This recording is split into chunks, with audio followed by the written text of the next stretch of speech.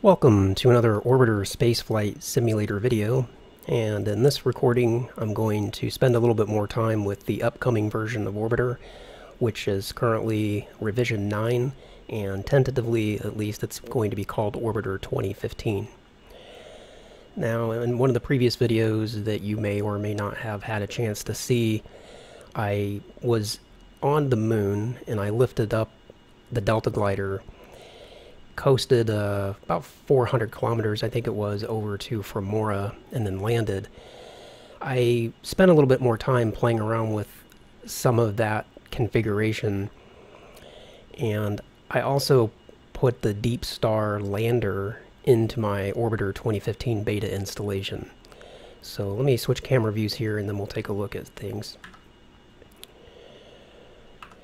This is the lander that comes with the DeepStar 2.1, and I actually didn't install the whole DeepStar vessel and everything. I just did the lander, and it's sitting here at Fremora, basically where I had the Delta glider. But I thought it'd be kind of fun to use this vessel, which is not as sophisticated as the Delta glider, even though the Delta glider is kind of primitive. But this thing is even more primitive. It doesn't even have a main engine. All you basically have is a hover. So I thought it'd be kind of fun to play around with that. And I also went through the configuration files for each of those landing sites from the AMZO add-on, and I took out the tile that was causing sort of that invisible, or at least transparent, layer to it. Kind of almost looked like a layer of clouds that was floating above the landing site, and I went through the configuration file and took out that tile so that that's no longer going to be a thing for us. Now, I'm going to go from Fremora to whatever that base over there is called, or whatever that landing site's called, and I'm choosing that one because it's pretty close by, and because this vessel doesn't have the capacity of the Delta glider, I want to do something closer. So let's target that place, which is I don't even know, something. I also found that burn time calculator, the old version, the one that's been around for several years, 2.32 I think it is, it actually works with Orbiter 2015 beta, so I may use that.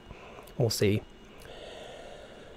Alright, so the plan here, we're going to lift up from Fremora, and we're going to try to stay pretty close to the ground, again, just for the fact that it's cool, and go over to Procralarum, whatever that place is called, which is 180 kilometers away. Now, it's mostly west, and I'm currently facing west, but now as I'm looking, I'm kind of noticing there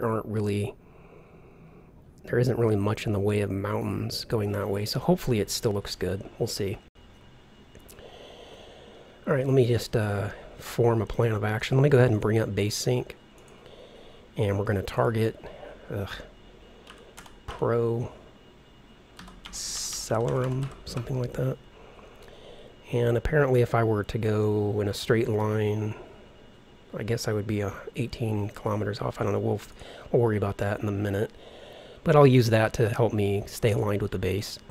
And I guess because of the fact that the author of AMZO did go ahead and include base frequencies, we'll take advantage of that, which I kind of almost feel is cheating, but we'll do it anyway.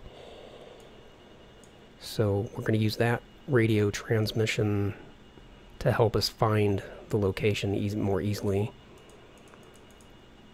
And maybe if I do another one of these, I won't do that, because I kind of really do feel like it's cheating. There wouldn't be a radio beacon at these locations, I don't think.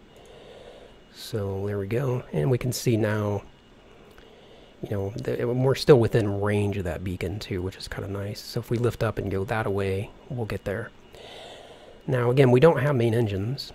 All we have is hover. So when we want to go forward, we actually have to just basically lean forward and to go, pitch over, I should say, in order to go forward. That's how that's going to work. So let's give it a shot and see how we do. Let's, hover up, and very shortly after applying hover, I think it's also a really good idea to turn on that level horizon so that you don't get out of balance. And before I do that, let me also bring up surface MFD. There we go. That way I can keep an eye on my respective velocities and all that. All right, hover up. And you can see how as soon as I started to hover, it just wanted to tilt like that. Okay, we're on our way up. Let me kill that rotation. And so we're moving up at 3 meters a second. Let's get rid of some of the hover now. A little bit more, just to kind of get our sense of how we are before we start moving. And it's a little unfortunate that there isn't better graphical representation here around the ground, because it's kind of hard to even tell that we're going up or down.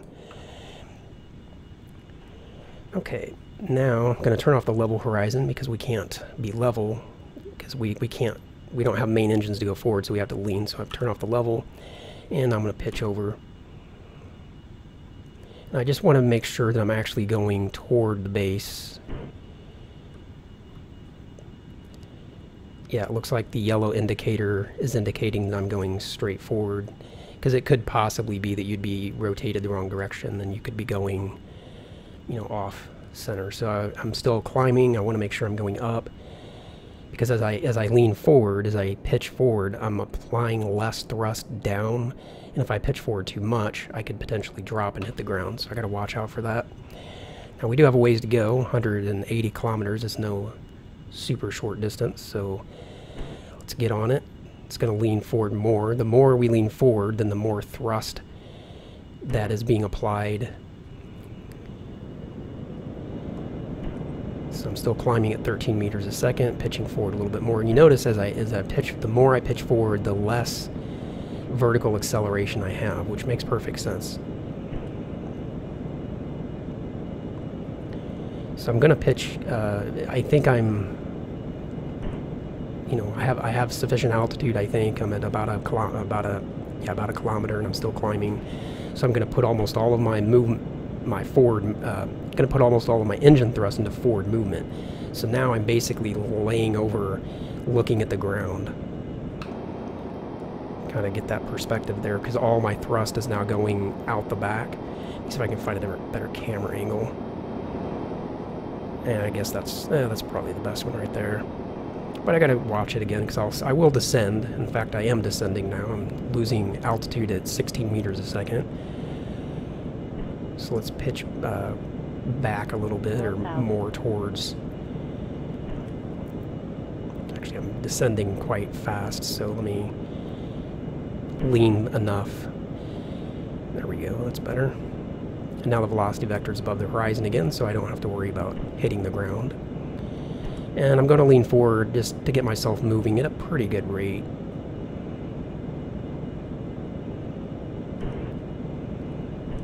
And there probably is a good balance here where you can lean forward just enough to make sure that you're not descending like I am right now. My vertical acceleration is almost 0, and my vertical speed is positive. So that's kind of how we look at the moment. Moving at 400 meters a second. We don't want to go too fast. A little bit faster than that, maybe.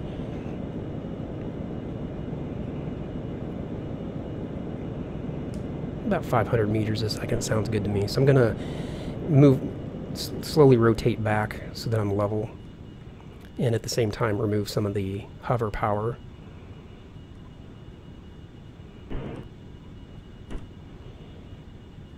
And now we can basically coast. Now I just have to make sure I keep enough hover applied so that I don't drop.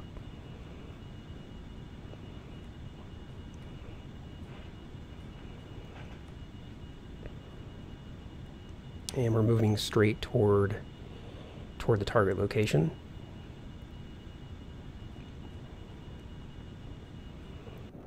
Take a look outside here.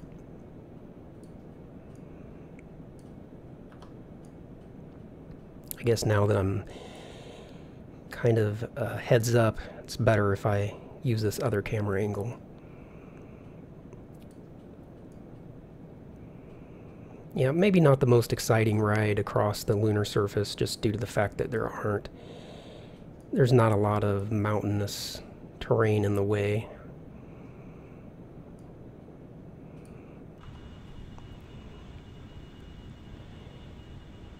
In fact, I think I'm going to go forward a little faster even. Let me think about that, because I've only got 100 kilometers left to go.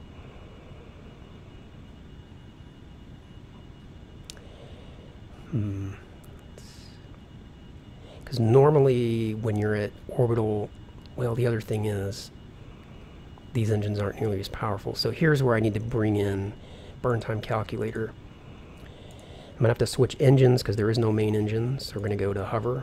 And I'm going to say I need to eliminate 511 meters a second. How long is that going to take using full power of the hover engines? It's going to take me about 28 kilometers, it looks like. So yeah, we can go forward a little faster, although that's ticking by awfully fast. We shouldn't go too crazy with it.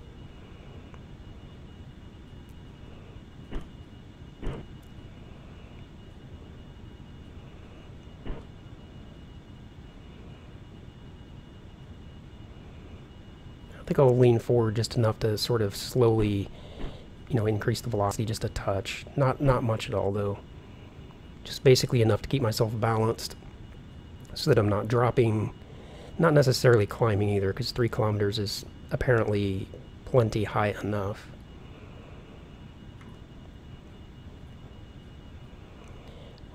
Now that distance is 66, but we are accelerating just a touch. So let's say if we had 550 meters a second, so we need 32 kilometers to slow down.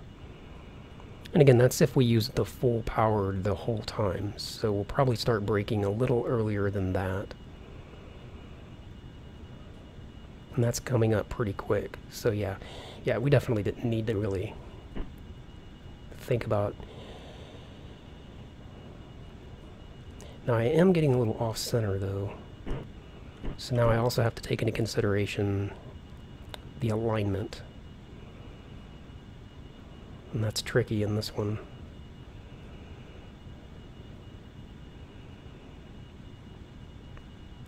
Alright, I'm going to start rotating into braking position, which is going to basically be lying on my back looking at the sky.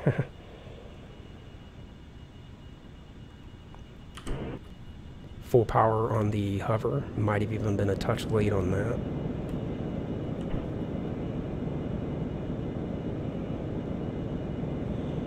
And I want the majority of the engine thrust to be facing basically the prograde position so that I'm braking. And let me kind of look at the external view to get a sense of what that looks like.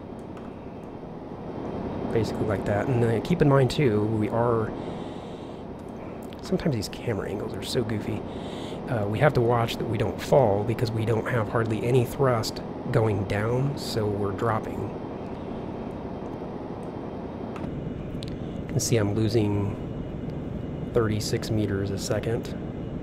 So I need to rotate a bit this way to sort of start offsetting some of that vertical speed.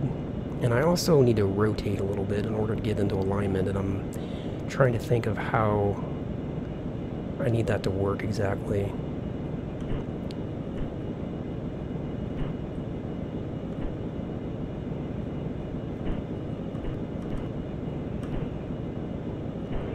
Probably going to overshoot the landing site a bit. Okay, I rotated the wrong way, so I need to rotate the other way.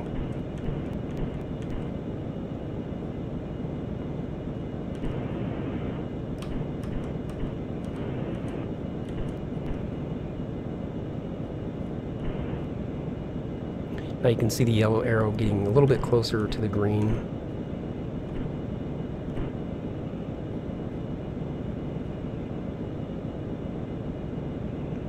Horizontal speed's down to 100 meters a second. Boy, that's tricky.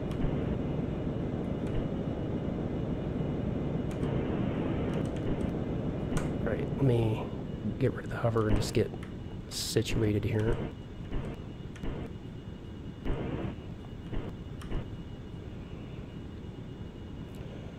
So we're almost there.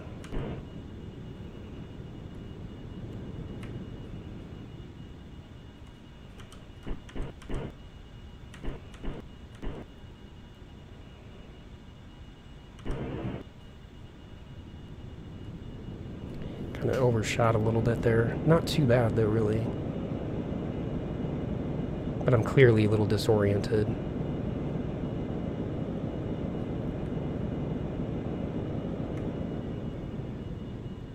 Okay, get rid of the hover. Actually, disoriented, that's not the word I was looking for.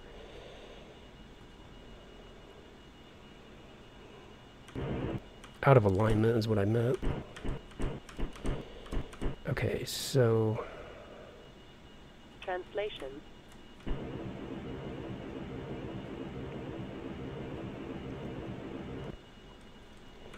Rotation. It's a lot more tricky to do this than it is.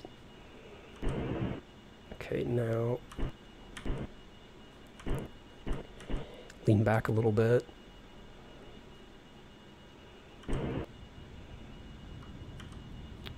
Apparently that's the wrong way. Oh yeah, right. It's backwards. Need to lean forward, rather. Pitch forward, I should say. And that will eliminate that velocity.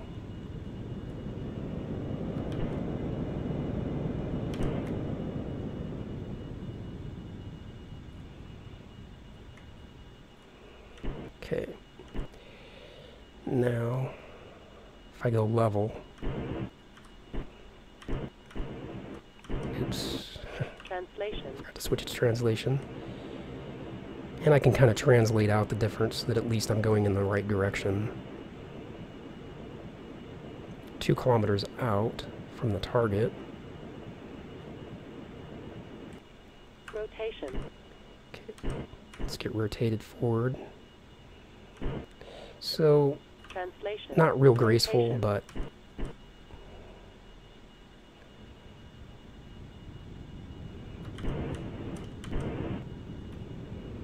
Now I need to eliminate that vertical speed. I just noticed it's kind of getting out of control. Okay, and I don't want to go forward any faster than that. 2,500. Okay. And slow things down. See the velocity vector coming up now.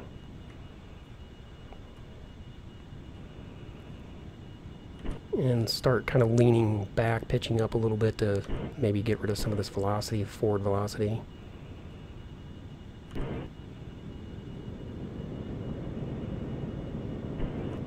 Oops. Boy, it's so easy to just hit the wrong key when you're sort of in this position. Translation.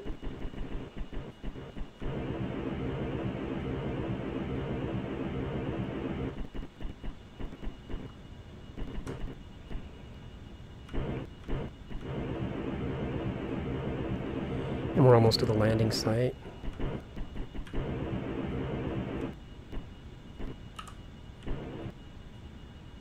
Rotation. Slow down a little bit more. A little more hover to offset the descent.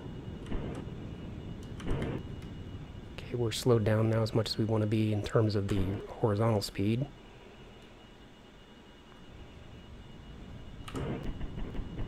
1,000. I just have to make sure I don't hit the ground hard. Okay. Translation.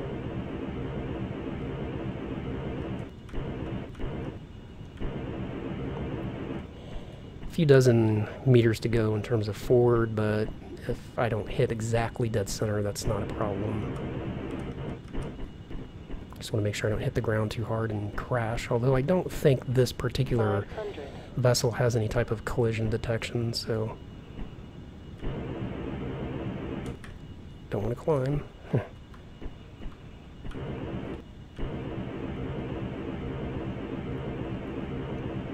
Just translating forward a little bit because I still have 80 meters to go forward.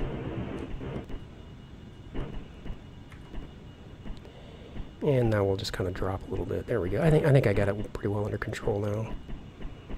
Just gets a little confusing when you're not used to the tail setter.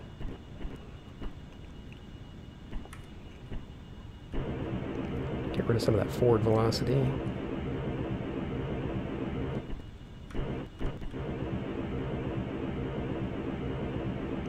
And we're pretty much right over the landing site.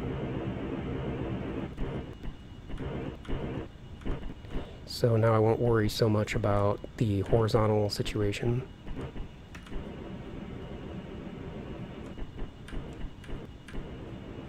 Kind of come to a dead stop here if we can. There we are, we're at 0 meters a second.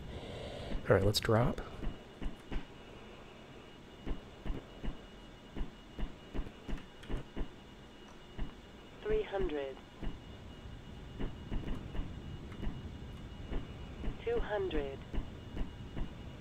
Oops, falling a little fast. 100. Uh-oh, we're in trouble. 50, 40, 30.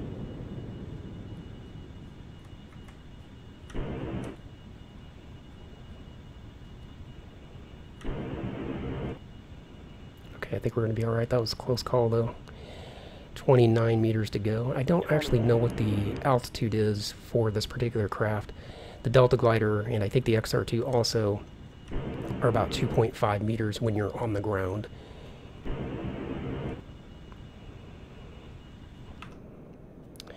I wish we could look outside and see better, but I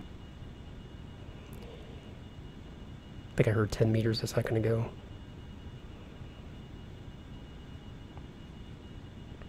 Turn off the level horizon so we don't bounce, so when we hit the ground, or when we touch down, because we'll have a nice soft touchdown here in a moment. See, it says we're 8 meters up. Okay, we're on the ground. Okay, yeah.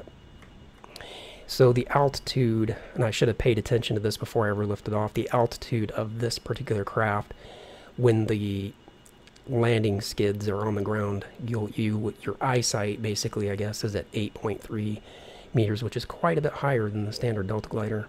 The standard Delta Glider is like 2.5 meters. So that's that, and it also kind of looks like the graphics are showing the skids are sort of underground. Well, that wasn't quite as fun as I expected it to be.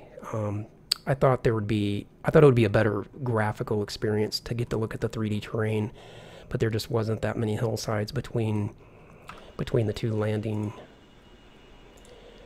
between Fremora and here. Maybe if I had gone that way or something. So anyway, that's going to wrap it up for this video. Hopefully you liked having another look at Orbiter 2015 beta, and if you're interested, check out the video that I made on how to install all of this stuff so that you can play around with it yourself. Like the video if you liked it, dislike the video if you disliked it. Links are in the description down below, and I will see you in the next video.